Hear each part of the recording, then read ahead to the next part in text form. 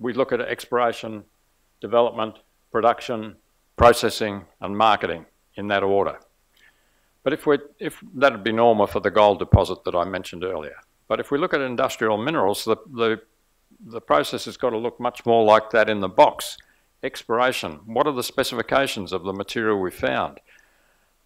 Is there a market for that material that we found? How do we develop the process to produce a marketable product? Then let's look at the marketing. So we have got a spot for this product in the market. We've developed a situation where we are sure we can market that material. Then go to production, then go to development, then go to production. So that the specifications and the marketing come very early in the process in industrial minerals rather than towards the end in conventional metals mining. So what's important for investors or for people looking at project acquisition? Well, the first is undertaking due diligence. Well, that's always an important thing. But in this case, particular attention's got to be paid to the industrial minerals' physical and chemical properties in relationship to the specifications that are required in order to produce a marketable product. So very early on, you've got to be focused on whether the material that could be mined from this project will meet the market specifications. The second major aspect is it in a suitable location to compete in those markets?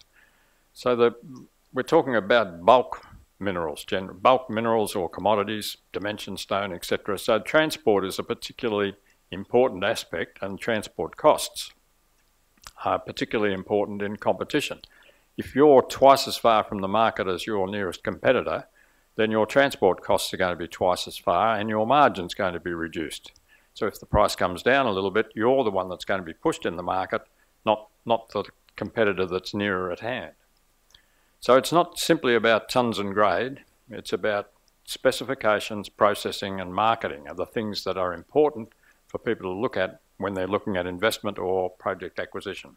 Technical due diligence or an audit of an industrial minerals project will have, as we noted a minute ago, increased emphasis on the raw mineral properties, the ability of the selected processing route to upgrade the raw mineral to a saleable product meeting those specifications, the means of getting it to market, and the acceptance by that market. So without those things, it's not really important whether you've got the tons and grade right.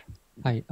We often get projects shown to us, people telling us, oh, I have a job report on this and this project, especially industrial minerals. Just want to understand what is the role of a geologist in preparing this report? What kind of inputs or extent of comments or opinion do you all normally get involved in? So that, I guess I'm trying to get a sense, what kind of comfort are you or comment are you putting into the report, and how much reliance can we put on that?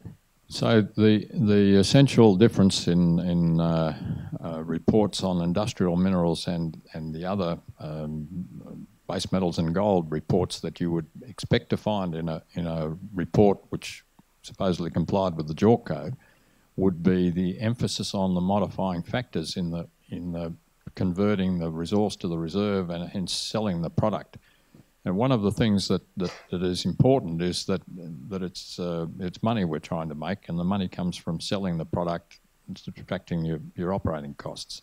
So you need to consider all of these marketing aspects and the specifications very carefully in an industrial minerals report. So if you get an industrial minerals report which says to you that we've got a kaolin deposit with a chemical composition, but it tells you nothing about the particle sizes, then you say to yourself, well, this hasn't addressed all the issues, because yes, it might be kaolin, it might have the right chemical composition, but I don't know whether I can sell it into the market. And where's the marketing study that's required?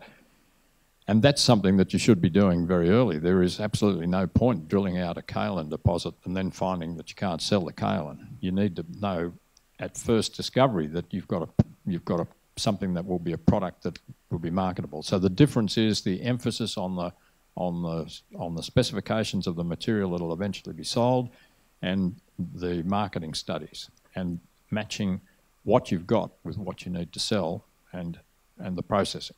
So processing, or specifications, processing and marketing need to be the dominant part of the report for an industrial minerals project, in my opinion. Can I drill down a little bit further on the marketing report? Would you go so far as to say that the company that's going to produce, let's say, marble or granite, almost has to have the marketing collateral already and a few signed contracts from major bathroom contractors or something like that? I mean, is that the extent by which you mean marketing?